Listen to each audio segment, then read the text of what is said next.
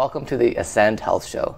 I'm your host, Nick Angelis. I'm one of the owners, and I'm a nurse anesthetist of Ascend Health Center.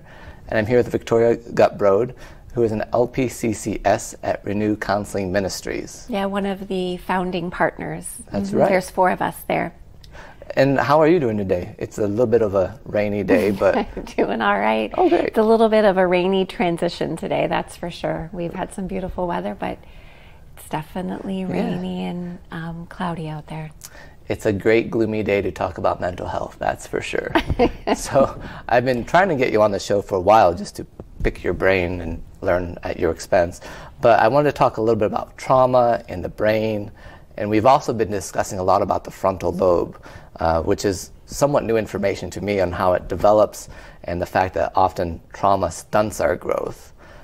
Many times we think of it almost of an emotional stagnation where we end up stuck in a certain spot in our lives and we can't really grow from there. So can you tell us a little bit about that?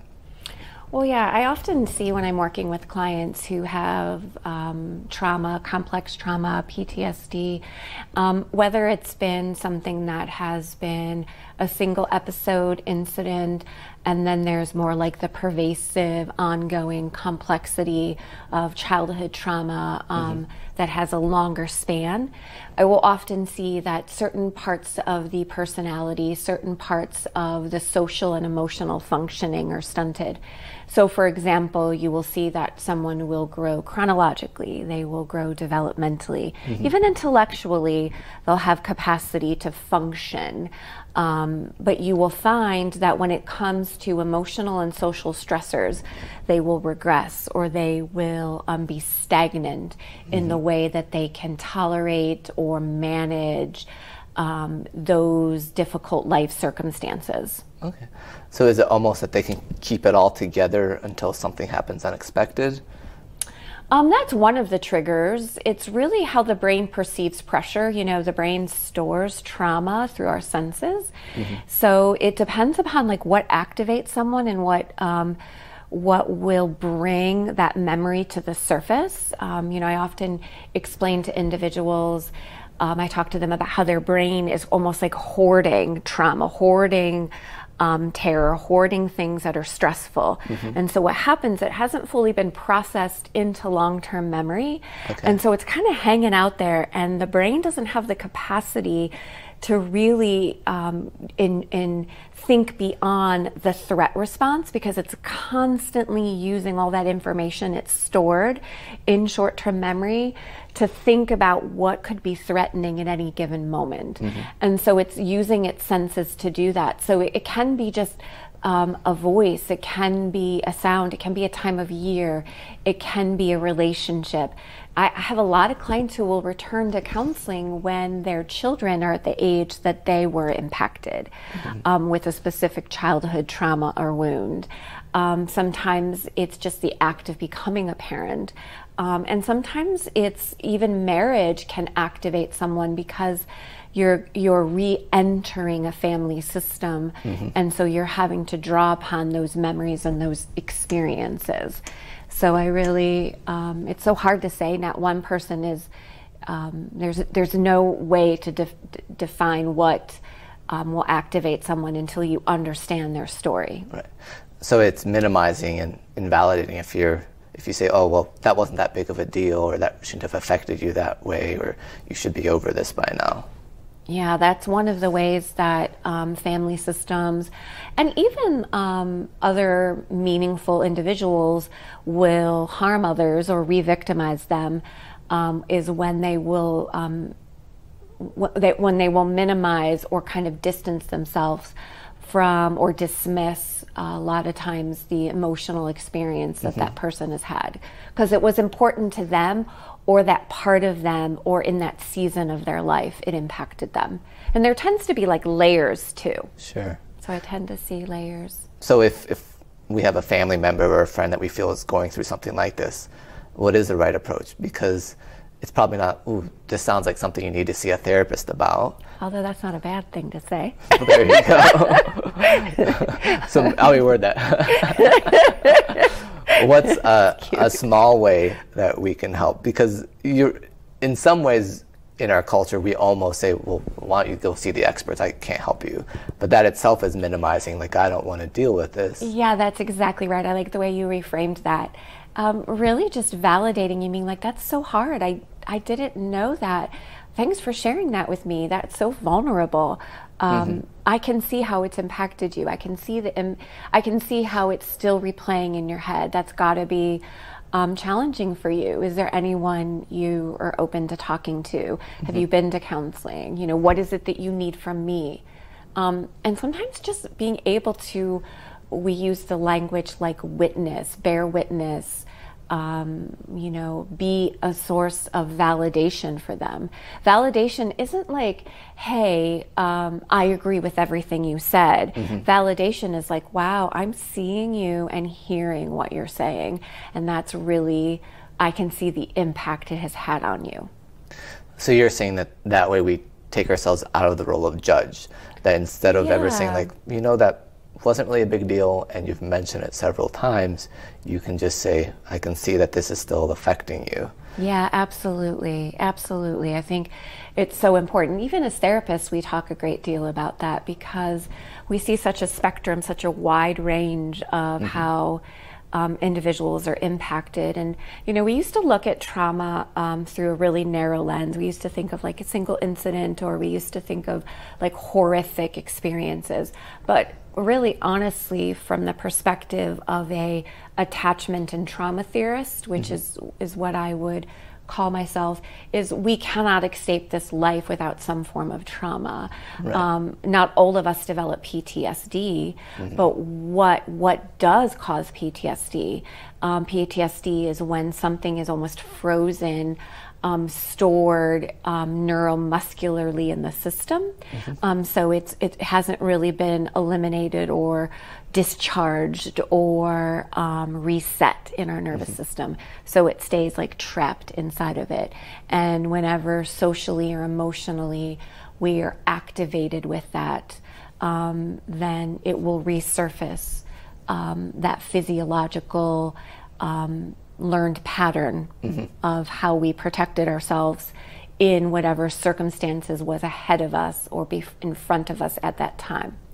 So you're saying that often a person may seem completely stable, but it's almost like a Jenga tower where if you do suddenly add a stressor to the situation, it'll all collapse. Yeah, that's a really great analogy. It's like a Jenga tower, and it can probably have certain pieces removed without it collapsing, but when a very key component is removed, the system can easily collapse. And that's why it's so important to recognize the impact that has had on the individual versus just doing a generalized, like, hey, old trauma impacts people this way. Because not every individual that goes through traumatic experiences end up with PTSD. They can still get activated by it, but it's a different way that the brain will perceive it. It will almost kind of go back into its memory circuits and say, oh yeah, that happened, it was really bad. It will have connection to it, and it will have gained wisdom and understanding, and it'll say, this type of individual is unsafe, you know, I need to protect myself from that.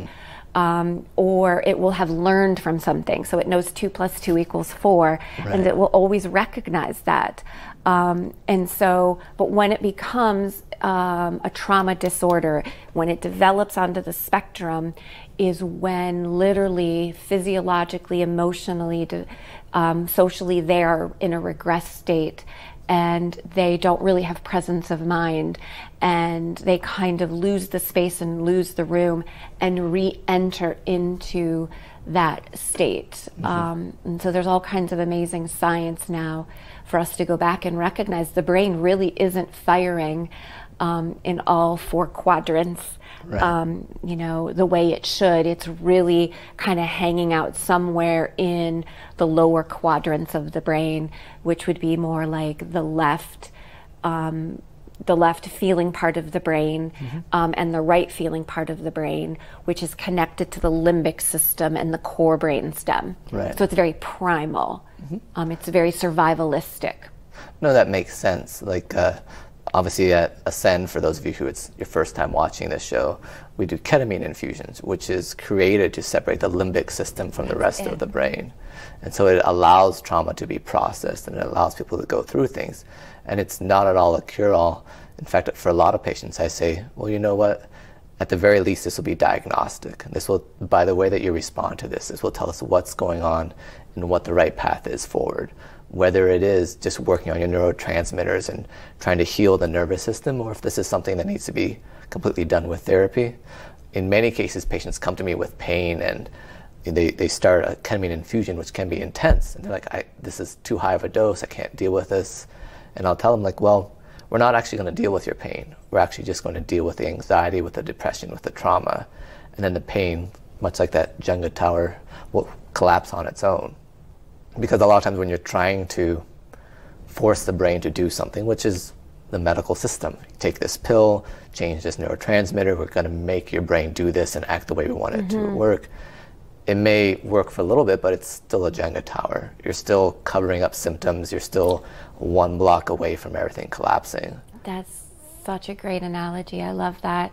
Yeah, I've had several clients we've referred to the ketamine and also the TMS that you do, and it's been fascinating for me to watch their brain expand, because what we do in a lot of the treatments, whether it's somatic, whether EMDR, whether we do, other interventions, we are trying to get them to move past the limbic system into the higher regions of the brain, the thinking part of the left brain, the thinking part of the right brain, and then the communication and the engagement of the frontal lobe. So you will also find, a lot of individuals with trauma have underdeveloped, I would say, personalities under stress, and so they don't have access to the higher regions of their brain. They don't have the ability to be in that mature part of that brain, that cognitive part of the brain. And so what's fascinating is you will see their personalities mature and evolve and grow, and their ability to have what we would say bilateral and cross-lateral communication between these quadrants of the brain. That makes sense, because you're almost saying, let's go back to cavemen. And if you're trying to stab a mammoth so you can have food for the winter, you don't have jokes. You're concentrating on surviving. And so if you're in a survival mindset, your personality, whether it's this expressive, shining, hilarious personality, or just even a quieter one, it doesn't have time to express itself. The brain's like, how about we put this personality aside and we worry about surviving, and then you can talk about yourself or whatever else. So what you're saying is that the brain says, no, we cannot focus on anything enjoyable or fulfilling. What we really need to work on is survival. That's it. You nailed it. That you see individuals when they're in that state, they've lost the ability to be curious, be creative, be inquisitive, be present. And so everything is every part of their system is about searching for the threat. And what's fascinating is, I've been contemplating this recently in the work. I've been practicing for 20 years and just developed an interest in trauma. And got to see Bessel long before, when there was only 30 of us in the room, when I was early on in my career, and he was just beginning to make his way into the field and really start to speak publicly. Well, he was in the field, but start to speak publicly. Let me reframe that. And I remember how he lit up my brain, and being a naturally curious creature, I was able to see what he was saying in the population that I was working with at the time. And what I started to recognize is how frozen individuals' personalities became, and how they didn't have access to mature and grow in their personalities. And as I developed further into my career, and in this stage of my career, I question a lot the concept of personality disorders, because I really do honestly think that we've done a poor job of even defining them and recognizing them. Again, I think there's some personality disorders that really are a byproduct of trauma, and they're really the brain's response to trauma. Right. And you will see that they show up only under social and emotional stress or when the system is feeling threatened. So they don't have access to be able to respond from a wise, mature, fully online brain. You know, they don't have the empathy. You see that there's the lack of empathy. You see there's the lack of self-awareness, the impact that they are having on others. You see that it's almost like a fragility with their ability to be like, ooh, the way I'm talking isn't okay. I'm hurting that person. Apologies are okay. You know, they almost feel like apologies or owning their stuff is too vulnerable. Right. The fear of abandonment. They don't have access to consequential thinking. They're not thinking big term. They don't have the distress tolerance or even the focus, the focus on what's in front of them, the relationship focus. So you will just see these skills not present, and you will see that as individuals develop and manage and begin to have a healthier brain, you will see that they will outgrow personality disordered responses and behaviors. And so I just think that's part of our field that's just beginning to be looked at. We focus so much on trauma, but we haven't really talked about the impact that trauma has on personality. Right.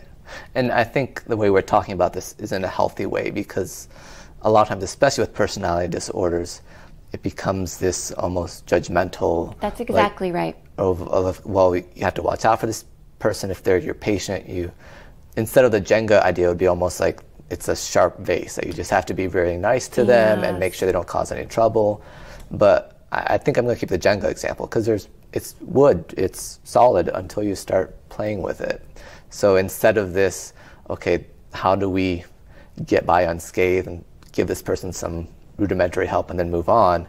Instead, it's like, no, there's a lot of potential that's locked in there. So instead of saying, oh, this poor person who isn't developed, we really need to pity them, or instead of taking the opposite approach of they really just have to get their act together and stop causing all this drama. It's like, okay, just grow up. Right. So instead we can say, look, there is potential here. Let's unlock it. Let's get through this. The way I often describe trauma is the brain will hold on to something, and it's almost like you have a bookshelf and all the books are scattered on the floor. And the brain doesn't know, what importance do I have to put to this book? Where does it fit in the scheme of what's happened to my life? One patient I had, his friend died when he was younger. He could never quite get over it, because he said, if I forget this, then I'm minimizing what my friend meant to me.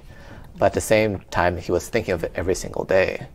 So we were able to work with therapy, with the ketamine, where, okay, let's put all these memories back on the bookshelf and we'll order them so it's still honoring the memory of your friend, but it's no longer something that is obsessing you every day where you can't move past it.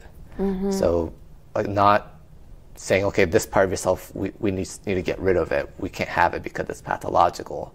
But instead, okay, humans are complex and there's a lot of puzzle pieces, but right now some of these puzzle pieces aren't fitting. So let's just do a little work so that you can kind of find who you are.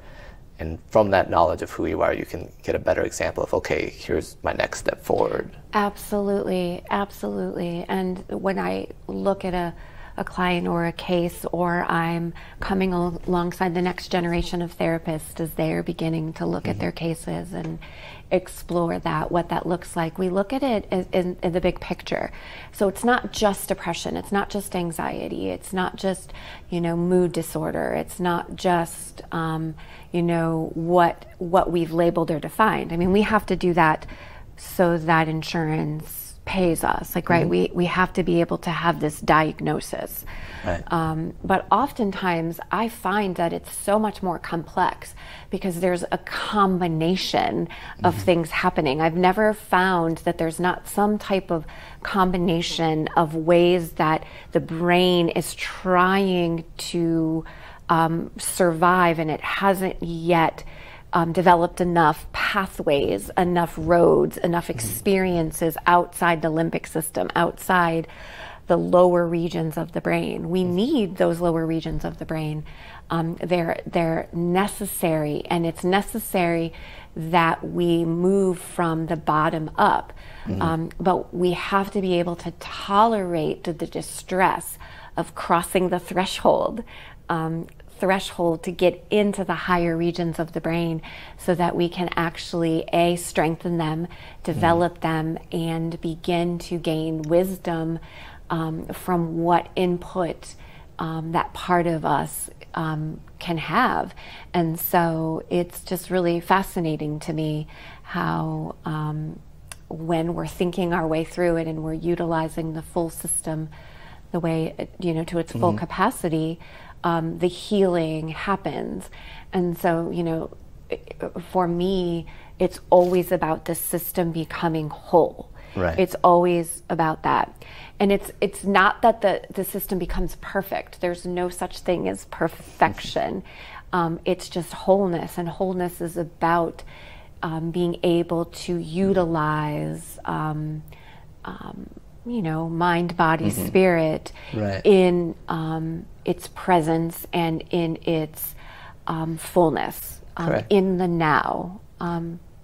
So it's almost like if you have a better understanding of the risk, or you can understand, okay, this is a stressful situation, I need to use this lower part of my brain, or actually I'm not being threatened, I'm just having a conversation that's important with someone. I don't have to get defensive, I don't have to react. So that knowledge almost. Yeah, it's so fascinating because I was in a car accident, 5 years ago. And I remember after the car accident, I had this new relationship with anxiety. I've always taught my clients that you will become friends with anxiety, and they're always like, no way. As someone who's had an anxiety disorder most of her life, and has been in recovery and always working on it, I've become so endeared to that part of me, because when I was in the car accident, my limbic system did exactly what it needed to do. I didn't have to have a conversation with it. Right. It just took over. It really did. And what I've recognized is when I'm aware that it's misfiring, I have the conversation with it, like, oh, hey, thanks for showing up. This isn't really, I need to be alert. Yes, I need to be in tune with what's happening. But this isn't life or death, and I'm able to utilize the higher regions of my brain and my personality and all these other parts of me to be in the present. So just that in itself means it's not threatening. Now, there could be something I need to be concerned about or be cautious about, but really, truly, when you are in a life or death situation, your limbic system takes over. Right, as it should. And what's fascinating is our culture, and what I was able to do in the months after the accidents, because I would have this similar freeze response. I was struggling with having to drive through that intersection. I had to continue to do all the techniques I teach my clients. I had to do the traumatic release exercise. I had to do all of the resetting of my brain. I had to even do some of the bilateral reprocessing of it, so that my brain was like, oh, that happened, it's no longer happening. It wasn't like I was able to easily access it. I had to do the things to say to my nervous system, like, hey, you can let go of that, you can discharge that. Like, hey, thanks for functioning the way you did, but it's no longer happening, so I don't need that to stay on alert. And then my brain was able to remember the millions of times I've driven and been safe, and it just went, But when we stay trapped in that mechanism is when we start to develop again, and we develop that more PTSD response, because basically we're staying frozen or trapped or we're almost walling off that. Right? Yes, we're walling it off. We're closing down the roads. We're closing down the roads. So what you're saying is, instead of having a civil war in our bodies, like, how can this depression, I want, the way that people do with cancer sometimes, I'm going to fight this cancer, I'm going to defeat it. And I often tell patients, especially in anesthesia, that's still part of your body. If you're having a civil war with part of who you are, it's going to be very challenging because you're fighting against yourself. So you're saying, instead of saying, I hate this anxiety, I'm going to be chill about everything, you're saying instead, nope, we're just going to teach the different parts of our bodies, like, thank you for your service, this is where you're useful, we don't really need you today. That's exactly right. And in being gentle with yourself, that way, as you said, you won't reach perfection, but you'll be happier along the journey. Instead more of this, adaptive, I more can't wait present, until I get better. It's like, okay, I'm improving every day, and sometimes my anxiety still thinks that it needs to be in charge more than it does, but I'm still grateful for when I do need it. Yeah. Yeah, the anxiety or depression takes over because it really is trying to protect you. And I understand that there's a biochemical component and there's also a hereditary component in the sense that we kind of inherit these genes. And so by no means am I dismissing that, and by no means do I not think that medication and medical intervention at times is necessary and beneficial. I don't know if I would even be here today without the assistance of the medical models. So by no means do I dismiss that. I think they work in collaboration and conjunction and harmony. And I think our bodies, when we start to listen to them, recognize, you know, what it is that they need. And sometimes as we get well, we need less medication, or we can go seasons with, you know, other ways that we're supplementing and complementing that. And so that's why I love ketamine, and that's why I love, you know, working with TMS, because they are an alternative to just, you know, the medical model in a different way. And I have witnessed many clients and individuals who have had life-changing experiences because they're just able to access parts of their brain that they just couldn't when they would perceive a threat. And it's like you said, the key is finding parts that will work in harmony, where we can add something and then perhaps take it out at a later time as it's no longer needed. So it helps, especially with the traumatic experience that we're talking about, the type of patients we're referring to. A lot of times this prevents the fixation of like, this is the only thing that will help me. Instead, it's like, well, here's an additional tool. We'll use this for a while as it's most useful, and then we can set it aside and pick up something else.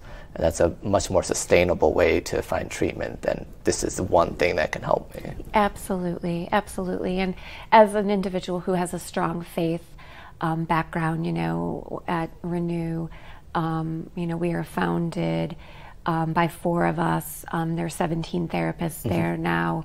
And, you know, we have a strong faith component. You know, we do believe in the integration of our Christian values and belief systems into it. It doesn't have to be minimizing or watering down science, you know. We believe in that. And so even though not everyone I work with subscribes to the same faith system, I find that often faith is so important to the healing journey, because it's not just the physical body, it's not just the personality, it's also the aspect of the soul and how we interact with that in our healing journey is very important. Because we get to ask, well, thank you, Jesus, for your guidance.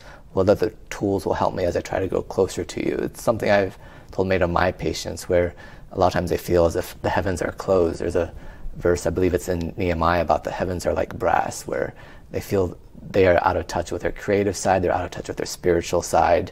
And like you said, it is because of that same trauma response, where they're just living in the now, in the emergency, in the how can I keep myself safe. So that spiritual component is so important for not just a survival mindset, but how can you thrive, how can you be okay with the journey to wellness, instead of just being impatient of when will this affliction leave me, so to speak. Yeah, that's true. I always say, if anyone understands trauma, it's Jesus. Absolutely. Well, thanks for coming to visit me today. And if anyone wants to contact you, if anything of what we said resonates, they can connect through the website, or what's the best way? Our website is Renew CM, C for counseling, M for ministries, renewcm.com. They'll have all of the information on there, ways to contact us, and reach out and seek any support from any of our therapists that are seeing clients at this time. And the same for us. It's ascendhealthcenter.com. We deal with a lot of chronic pain issues. Like I mentioned, most of them are from trauma, where the brain has stored it and the nervous system is altered through fibromyalgia or migraines or strange symptoms. So We deal with all that as well, and you can visit us. And we're both in Fairlawn, just a few minutes away from each other. And we collaborate well with each other. Absolutely. Well, thanks for joining us today. Thank you.